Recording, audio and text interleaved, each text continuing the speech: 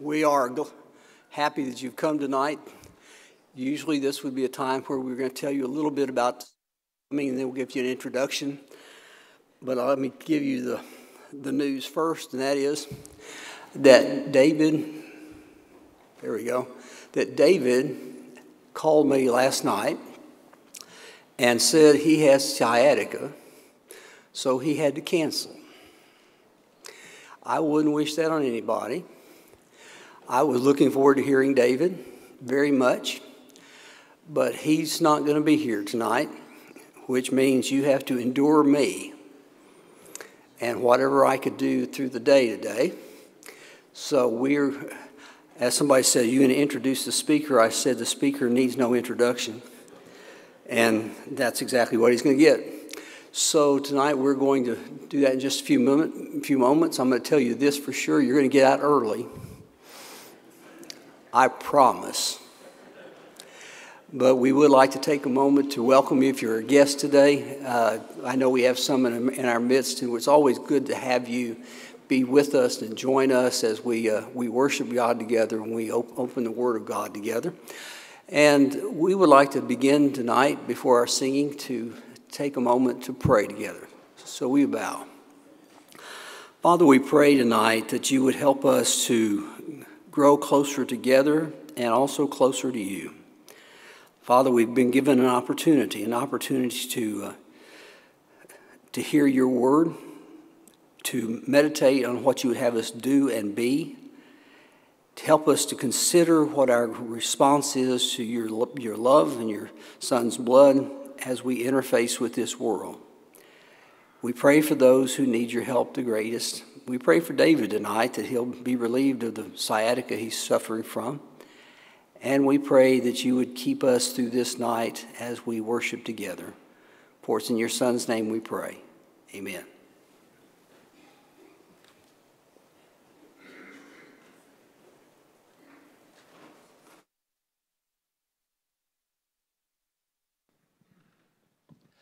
Come thou almighty King, help us thy name to sing, help us to praise. Father all glorious, o'er all victorious, come and reign over us, Ancient of Days. Come thou incarnate Word, gird on thy mighty sword, our prayer attend. Come and thy people bless, and give thy word success. Spirit of holiness, on us descend. O Lord our God, to thee the highest praise.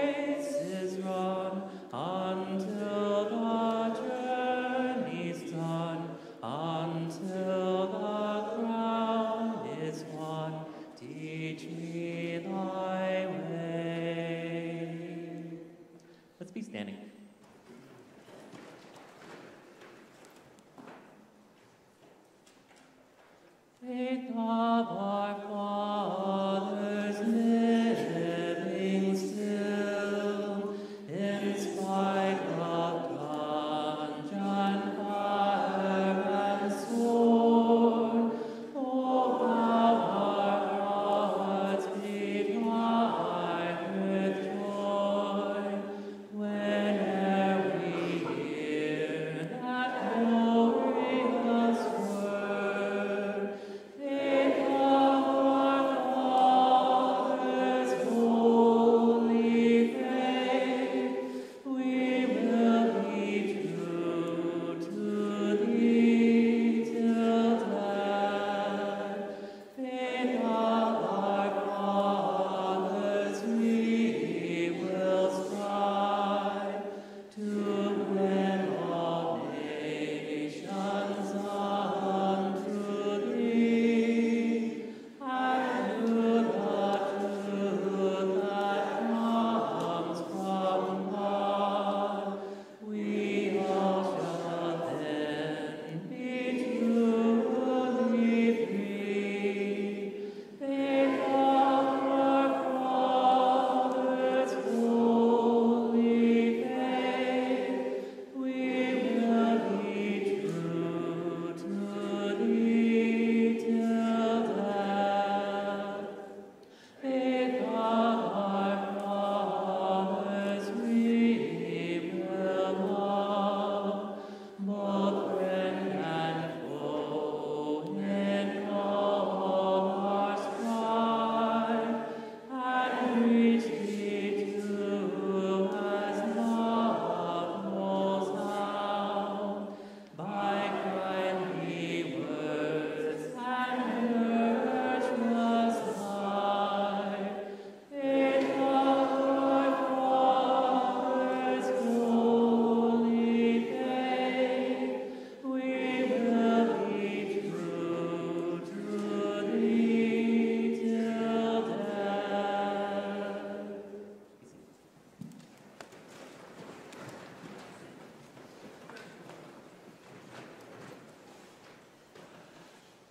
The Kansas City Star is a leading newspaper in the Midwest. It has produced some interesting writers.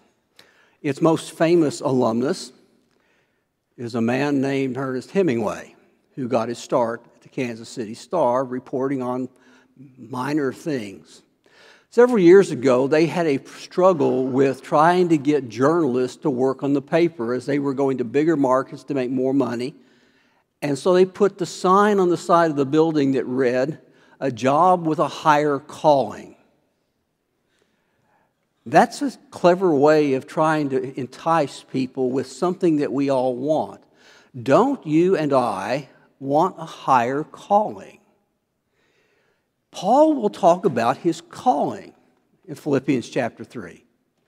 But for us, we go, we're not sure what that is or what it means for us. And yet, each one of us, we want one because we don't like living a life of mediocrity. When you're in your 20s, you ask the question, what will my life be like? And you're searching for identity. And you want that one thing that's going to make your life so special that you'll turn handstands and get out of bed at 4 o'clock in the morning if you have to in order to do it. Most people, once they find it, they realize 4 o'clock in the morning is a terrible burden. If you're in your 40s, though, you begin to ask a different question. Is this all there is? Now that I've attained what I want to attain, is this it? I was hoping for something more positive, more satisfying, more fulfilling. Then when you get to my age or beyond, you begin to ask another question, will anybody remember me? All of those are questions about calling. What am I called to be? And yet, at the same time, we find ourselves searching for something that doesn't seem to exist because it's been in front of us the whole time, or it has escaped our attention because we've been pursuing something else that we thought it was. So when Paul says, I press on to the high calling of God, does that include you? And if it does, and you know what your calling is, or you find what your calling is, how do you maintain that? How do you keep it going in the right direction? That's something that Paul wants to emphasize in the 3rd chapter of Philippians, but also throughout the rest of the New Testament, which he writes. When we get derailed, we need to get back on, and Paul wants to help us get back on the rails at that point. That term calling has a strange idea to it, doesn't it? There was a time where preachers would say something about that they got the call of God. Now, that always bothered me. Fred Craddock would say there were people who would come home from college and they would decide they wanted to be a missionary in some far-off place, and they said, God has called me there, and the parents are absolutely appalled that they want to go to somewhere in the jungle someplace, far, far away, where they're never going to see them again. And he lamented the fact that it seemed like the call of God never came loud enough for the parents to hear. And yet, we have used the word cavalierly. There was a time where there was a difference between a job and a vocation. A vocation, the word vocation, comes from the word vocal, the same root as vocal. It describes a call. And so lawyers would have a vocation. They were doing something important. Doctors would have a vocation because they were doing something important. And then preachers would have a vocation because they were doing something important. Everybody else had a job, but you had a vocation. You had a calling. And yet today that's been lost on us as well. As you can see, the term vocational training has nothing to do with the meaning of the words. Do you have a calling? That's an interesting idea. When you ponder it, you go, I don't think I do. But I think you really do. Paul had one. When Paul went to Damascus, he went there to destroy Christians. He was going to take them in bondage, put them in prisons, beat them in Jerusalem, and exact some sort of a confession that would take away their faith. He was going to destroy this newfound Christian sect. But as he went, you know the story of Acts chapter 9, where suddenly he is knocked to the ground by a bright light. There is a voice he hears clearly that no one else can. And now this strong, young, vibrant man, this man on the fast track to become the great rabbi of Judaism, has to be helped to his feet and ushered into Damascus, where he spends 3 days and nights in total darkness. And God said, that's enough. He's learned his lesson. So he sends a man named Ananias. And Ananias says to him, and Ananias says to God, I don't think I want to do that. You don't know much about him, do you? I always find that part interesting. Don't you know who he is? Of course he did. He says, you go anyway. Because he is a chosen instrument of mine. Paul had this special mission to the Gentiles. He was going to open doors that had been closed for centuries. He would demolish the barriers that culture had erected for all time. And there he was given his calling. And so when we use that and we look at Paul, said, but I'm not Paul. I never had a voice from God. I never had somebody tell me, I have chosen you especially for this task. I'm just an average church member sitting on a pew on Wednesday night. What makes you think I have a calling? And yet when Paul talks about his calling in Philippians 3, he uses a word that doesn't describe something special, but something that seems to be shot through with every Christian. You think about when he writes the letters to various churches he's visited, he's trying to instill in them the faith that perhaps they were struggling with. And one of the things he tells them over and over again is about their calling. He tells the Corinthians, of all people, who are so messed up in their theology, so messed up in their practice, that you hardly even would recognize them if they were there. He says, for consider your calling. Not many were wise, according to worldly standards, were powerful, or of noble birth. He said, God did not have you in His kingdom because you were special. He did it for another reason. They had a calling. He tells the Ephesians to walk in a manner worthy of the calling to which you have been called. He tells them they have a calling. All these Ephesians, Gentile and Jew both. To the Thessalonians who are struggling as well, he says, we pray for you that our God may make you worthy of His calling. Now I'll point out something, even though it's obvious. These are regular Christians. Not one of them came out of a baptistry with God whispering in their ear, I have something special for you to do. Instead, they were like you and me, average, struggling, having good days and bad days, baptized into Christ and still growing. But they all had something in common, and we do too if you're a Christian. You have a calling that God has given you because He has washed away your sins, because you have become a child of God. But what exactly does that mean? How does we express the calling? When people watch, they'll know. He tells the Galatians, he says, as many of you who were baptized into Christ have put on Christ. He said, you have enrobed yourself with Christ Himself. So everything that people see on the outside of you is a mirror of who Jesus is. When they look at you, they see Jesus. That's what happens when you're supposed to be a Christian. It changes who you are to where now your identity is different. Paul would say to the Philippians, in the first chapter of the Philippians, he said, for me to live is Christ and to die is gain. He's on the horns of a dilemma. He could die any time. They could come in at any moment to wherever he was in the prison and say, your time is up, we're going to execute you today, and he would face a Roman sword. How would you like it if all of a sudden you knew you were going to die in the next 5 minutes? Would you regret that? There's always this word, this thought study, I suppose, thought experiment. If I were to ask you this question, would you like to know exactly how and when you were going to die?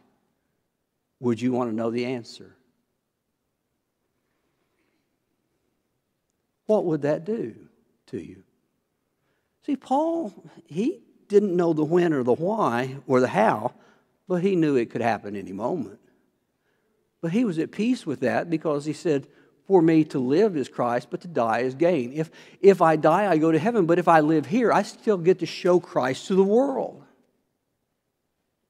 They still get to hear the message and see the message encapsulated in me and what I do and what I say.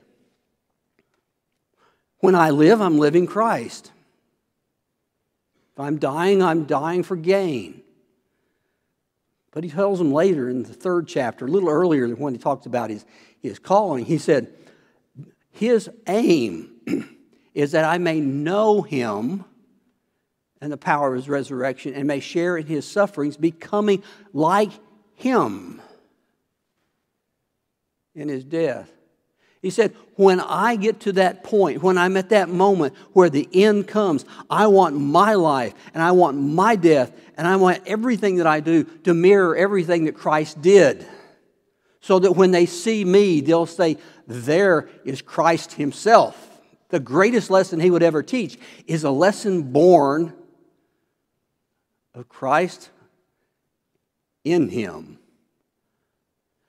The truth be told, our calling is to make ourselves as transparent as possible so that people can see Christ when they see us. We can talk a big game. We believe in Christ. People watch. He says he believes in Christ. He says he believes in Jesus. He says he follows Christ. But when I look at him, I don't see anything but him. You have obscured Jesus at that moment.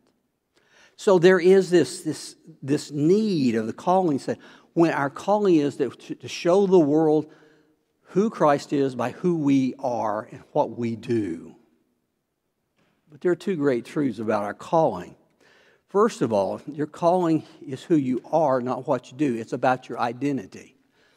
It's easy for us to take what God tells us and catalog it into a convenient catalog of actions that we take. And if we do these right things, we are good Christians. The behavior's okay. The problem is that will propel the actions if you do it right.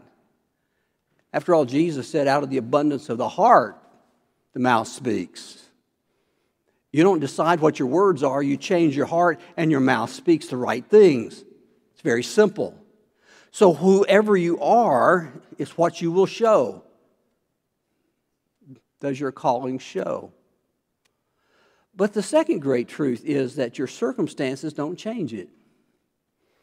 We like to think that the only time we can show who Christ is through our lives is when life is good. But what happens when life is bad? See, when Paul writes the book of Philippians, he is in prison. He has put his life on hold, maybe on full stop. We don't know. He doesn't say. You can show Christ when the pressure is off. Basically, our calling is who we are in all times that we're in life. When you're sick, you still have the same calling. That better be Jesus' calling. And the circumstances of life should not change what we do at all, ever. And so we listen to what the text says, and it says, for good or for bad, this is what you are. When you got married, if you're married, you stood before a preacher who said something like this. Maybe not exactly the same words. Love, honor, and cherish until death do you part, forsaking all others. Something like that. I did have one bride tell me that I'm not supposed to use the term obey her husband in a wedding. I didn't do the wedding. But you hear those words, forsaking all others. That's the essence of our identity in good or bad, sickness or in health. We are Christ embodied in the church and in the Christian.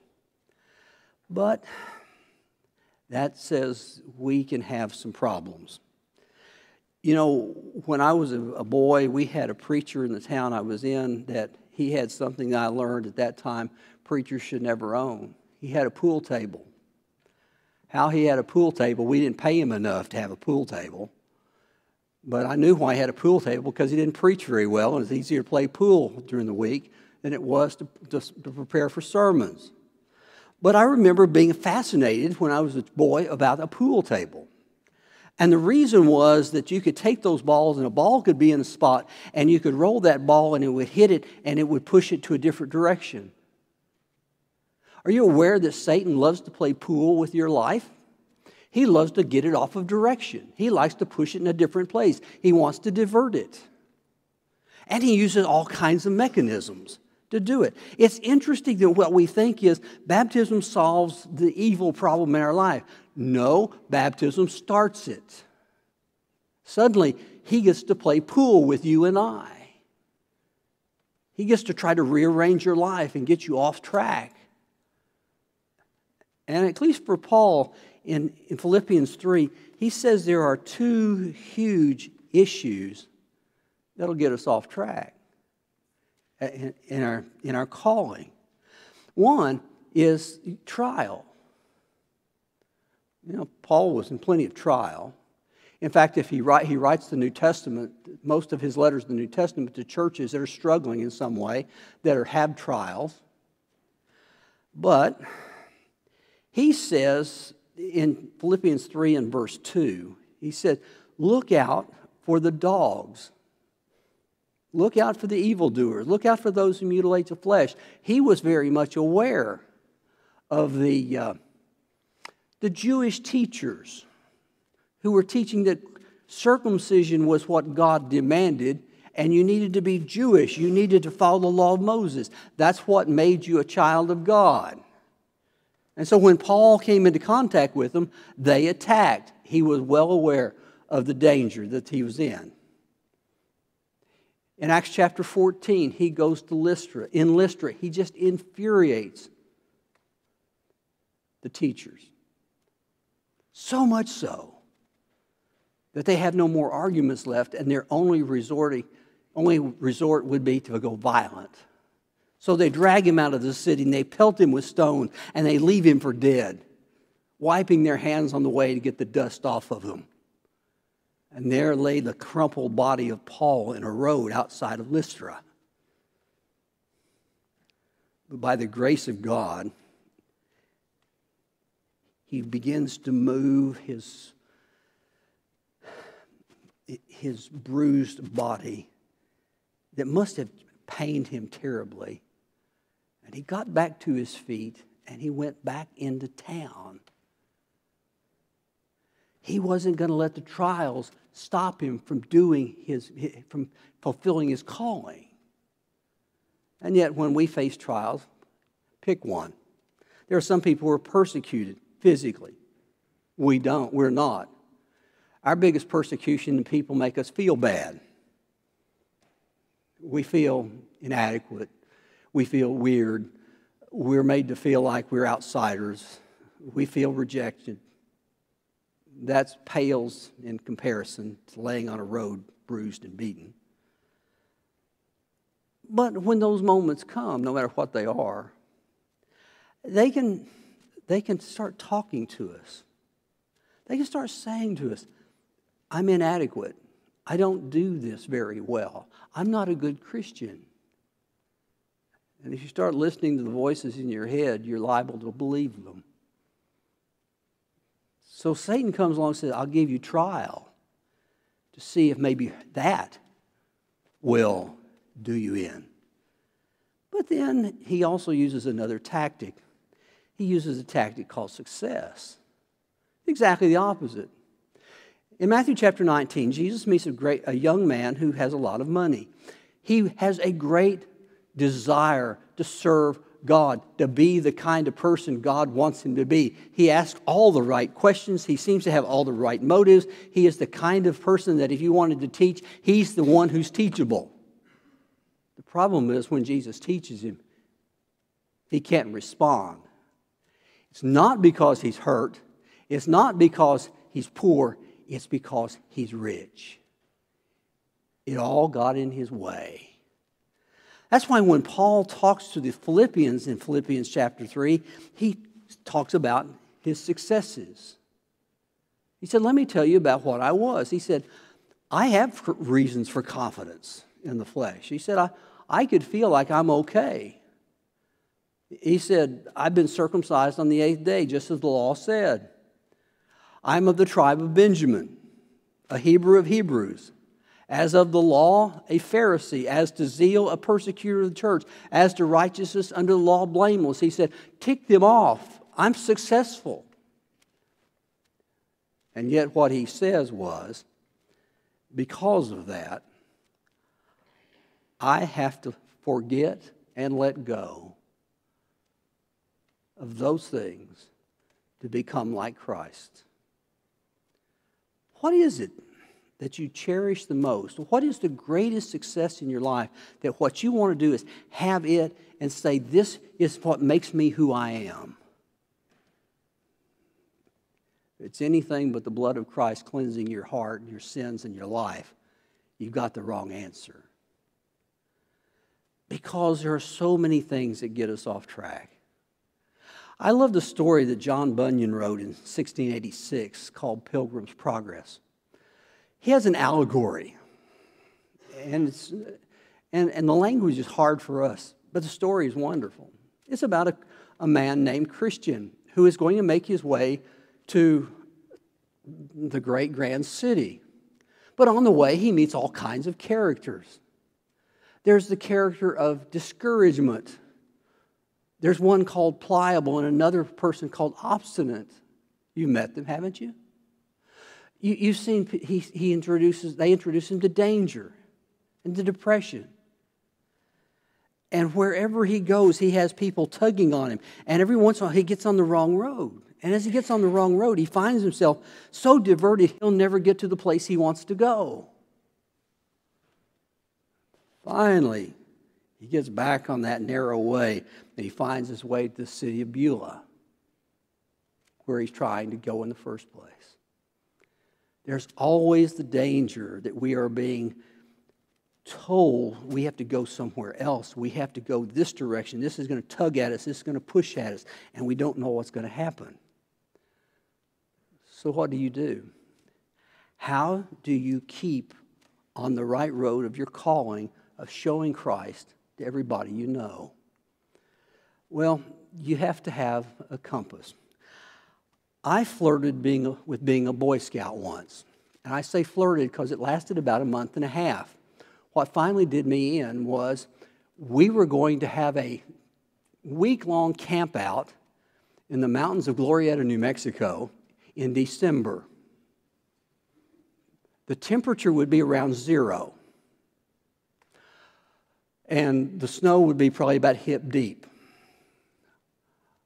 I believe in having fun, but I don't believe in insanity. And so I dropped out of the Boy Scouts. But I did learn one valuable skill. That one valuable skill was if you are lost, you need to get a compass and orient yourself so you'll know the direction you're going. If you don't have a compass, you're going to be in trouble. But find a compass, find out where you are, know where it points, and go that direction. It's very simple, very basic, but we tend to lose sight of that fact.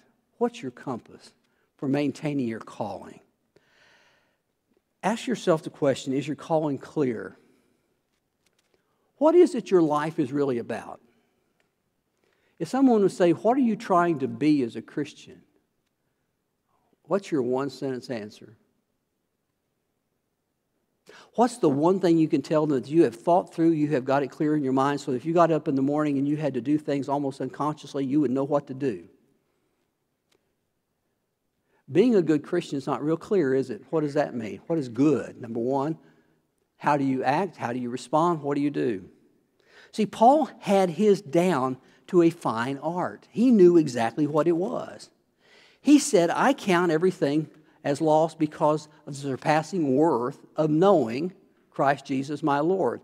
And he goes on down and he says that in order that I may gain Christ and be found in him, not having a righteousness of my own, but one that comes from the law, but that which through faith in Christ, the righteousness from God that depends on faith. You want to ask Paul what his whole calling is? That's it in a nutshell. He's got a single sentence, in which he can tell you, this is what my life revolves around. What's your sentence? What do you think it is? How would you explain it to your best friend? How would you explain it to your husband or wife? Because if you can't put it into words, if you haven't thought through it clearly enough, you won't know what you're doing on any given time. So is your mission clear to you, at least, in a way that you know what your identity really is? Secondly, is it supported? The book of Philippians is written in a particular atmosphere. Paul is in prison. He writes the letter to do a couple of things. One is to teach people how to get along in church. Stop church fusses.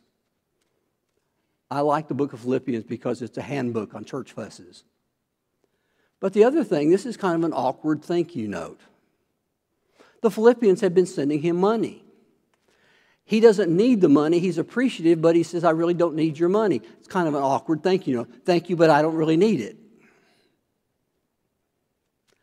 But he is appreciative because these are people that out of their own distress were helping Paul while he was in prison in Caesarea Philippi. And when they couldn't just give him money, they sent one of their own, a man named by the name of Epaphroditus, who helps Paul do everything he needs to do, and he almost dies helping him. Paul says, I've had the support of this church. I've had the support of the people who care about me that I have taught. He never does anything alone. Are you aware of that? Paul never does anything alone. He had a Barnabas, he had a Silas, he had a Timothy. He had the Philippians. He never did anything alone. The calling that he speaks of, the calling that we have to show the world that Jesus Christ is real because we show him to us, cannot be done in the quiet of our own homes. It's done because you know people around you who can help you, who can polish you, who can change you, who can hold you accountable. I love the story that Oliver Wendell Holmes liked to tell. He said there was a king who, every time he would parade himself through town, a little boy would make fun of him. He got really irritated at the little boy. And someone said, well, why don't you just ignore him? He said, because there's something that bothers me about someone always telling me my crown is on backwards. We need somebody to tell us our crown's on backwards. That our life is not what it should be. That could be corrected, that could be changed, that could hold us accountable. So, is your calling supported? But is it durable? Paul wrote letters to make durable Christians who could stand what was going on no matter where they went. In Thessalonica, for instance, they were struggling because Paul was only there 3 weeks and they had beaten a man named Jason. His house was being used as a meeting place. They didn't even have Paul left. How do you stay in? Paul was grateful they had. He had created durable faith. Durable faith means it can stand the pounding of life and still be okay. There's a commercial that I see on television from time to time. It's of work pants. Now, I like the commercial. The problem is the commercial, it's not the best commercial because you don't remember what the product is or the company. An ad man who doesn't sell his company first doesn't do a very good job, but I don't have a clue what the company is. But I like the commercial. It's about these work pants. And their point is the work pants are durable. And so they hang them up and they hit them with a blowtorch. And they don't burn. Then they take them and they beat them with rocks. They don't have holes. Then they go out and they run a tractor over the top of them 3 or 4 times and they come out just fine. That's the kind of faith God wants us to have. That's the kind of calling that we have. Our calling should be durable enough to endure whatever the world throws at it. Now, what that really means for you and me is we have to get a little uncomfortable to grow enough to have a durable calling. I'm afraid what we have gotten to in the church today has been that we've gotten too comfortable. We want someone to make us comfortable. If you want a durable calling, go do something that's uncomfortable. Volunteer to teach a class. Now, I've known too many people say, I don't teach. You don't have to tell me that. But try it. You know, this past spring we had some young men who taught the chapel class, and I don't know, I didn't talk to any of them about the outcome of it, but I know one thing, they got a little stronger because of that, more durable. Go talk to someone about your faith in Christ. If nothing else, say, can I share a verse of the Bible with you? That may be the scariest thing in the world to do. Once you do it, you're a little stronger for it. If we want a durable calling, we have to put out the effort to make it stronger and use what God has given us to make it happen. For you see, our calling is never noticed, but people will know what it is by watching how you live. You want the real test of whether or not you're making a difference in the lives of someone? Ask the question, what, if you didn't know I was a Christian, would you guess I am? If you didn't know I followed Christ, would you assume I am? And be prepared for an answer that may not be pleasant, but it will tell you what you need to know. For you see, we need to ask the simple question, am I fulfilling the calling that God has given me in a world that needs it so badly? There was a compassionate doctor who went to the jungle to provide medical care to a primitive tribe that was affected by a very contagious disease. He had medical equipment. He had it all ready for him.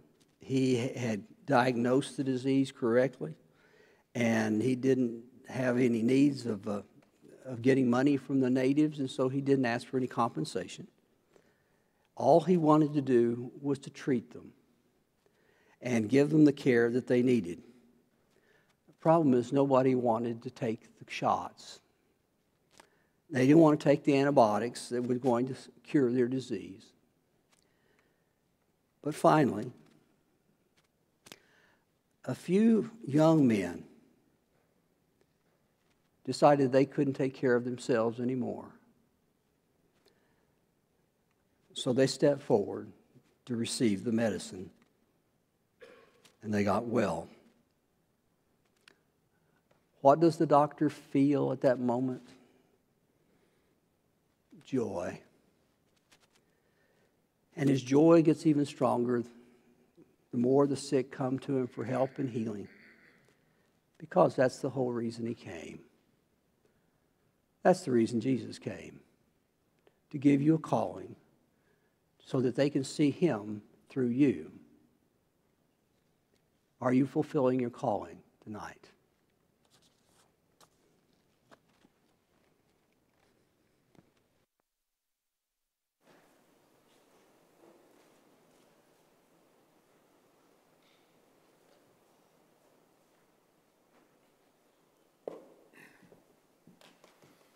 I want to thank Robert tonight for helping us and challenging us to explore our calling.